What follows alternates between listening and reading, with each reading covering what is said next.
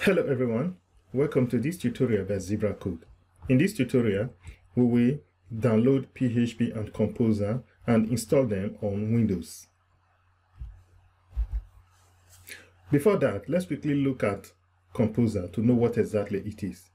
What is Composer? Well, Composer is a tool for dependency management in PHP. In other words, it is a dependency manager for PHP. This message is from the official website getcomposer.org. There are some facts that we need to understand about Composer. It is written in PHP, and to use Composer, you first need to have PHP installed on your system. So PHP is a requirement to use Composer. Composer can be used to manage PHP packages. It allows you to declare the libraries your project depends on, and it will manage, in other words, install and update them for you. In the process of this video, we will carry out some tasks. We will download and install PHP. We will download and install Composer. We will set environment variable for it.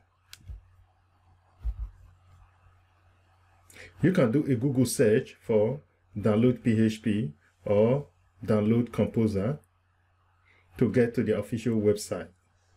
We can also follow these links to get to their official website. But for now, let's do a Google search to get to their official website. I mean the one for PHP download. Now, open your web browser and go to Google. Any web browser will be fine. Type in PHP download.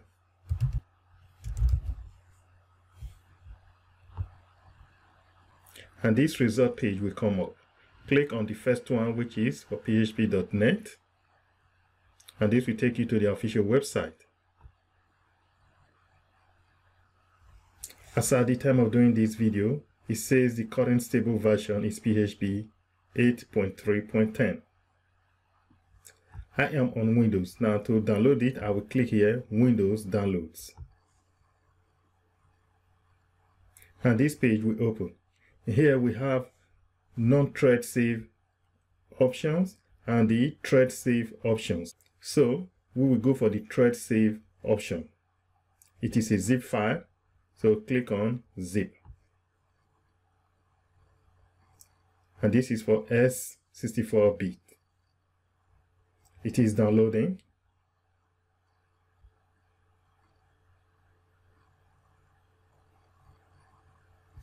Great. Now it has finished downloading. Let's go to where it was downloaded to on our system. In my case, I will click on Show in Folder.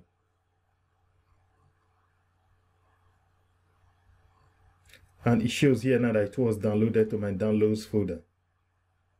Find out where yours was downloaded to. It is a zip file, so let's extract it. I am going to unzip it, right click on it.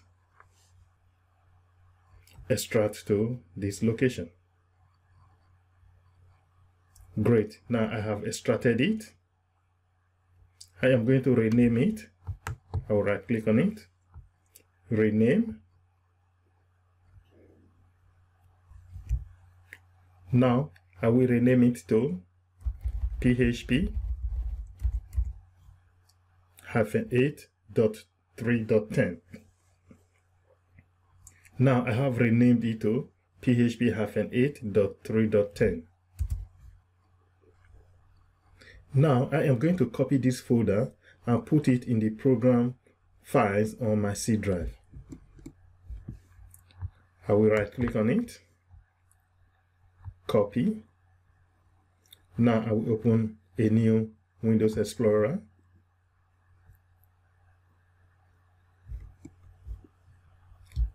We'll go to my C drive. Now, on my C drive, I will go to Program Files. Now, I will right click here and paste the folder I just copied. Because it needs administrator permission, I will click Continue.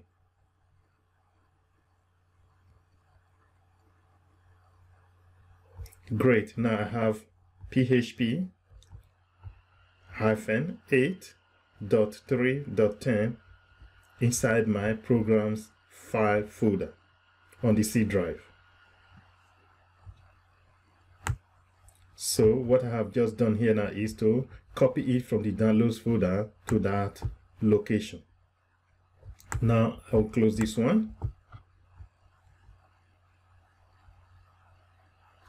Okay, now inside the program files folder on my C drive, I will open the PHP folder. Now copy the path. We are going to set the environment variable this time. Copy everything so that it ends with /PHP-8.3.10. Copy it. Now let's set the environment variable. In the set area on bottom left, type in variable. And it will bring up the edit system environment variable option. Click on it. For the system properties, make sure you are under the advanced menu. Click environment variables. And now for the system variables, click on path. This one here, path. Now click on edit. And here, click new. And paste the path that you have just copied. This path is same as this one here. Now click OK, OK, and OK. That's OK for everything. Now we have successfully installed PHP and we have set the environment variable for the path. The next thing for us to do now is to download and install Composer. To do that, we open our web browser and go to Google and type in Composer download. Composer download. This result page will open. Click on the top one here, which is download Composer, and it's from their official website.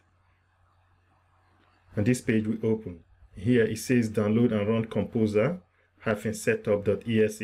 Click on this one. It is downloading. Great. It has finished downloading. Show in folder. And this will take us to the downloads folder where it was downloaded to. Find out where yours was downloaded to. It is an executable file, so let's double click on it to install it.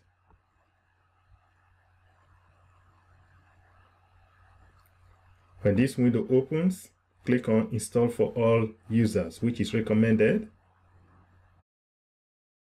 Now this page will open. Click next. Here, if you have another version of PHP installed on your system, it will come up, so you can choose which one you are going to use. In my case, I have another version of PHP installed, which is for XAMPP. So I have two options here now. The one we just installed is this one here, which is program files PHP-8.3.10.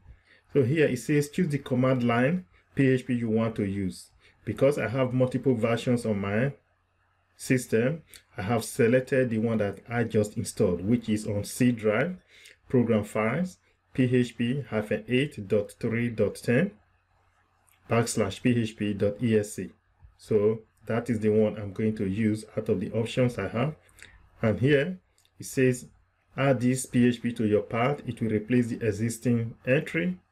In my case, I will click this button. In your case, if you don't have another version of it, don't click it. So I will click it and click next.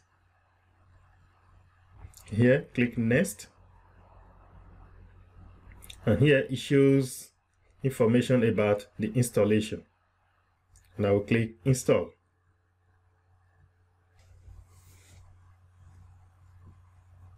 And click next. Great. It says completing Composer setup. Now click finish. Now the installation is done. Great. Now we have installed PHP and set the environment variable successfully. We have installed Composer successfully. Now let's check to see that we have done the installation correctly. To do that, I'll open the CMD, that's the command prompt. Type in here CMD.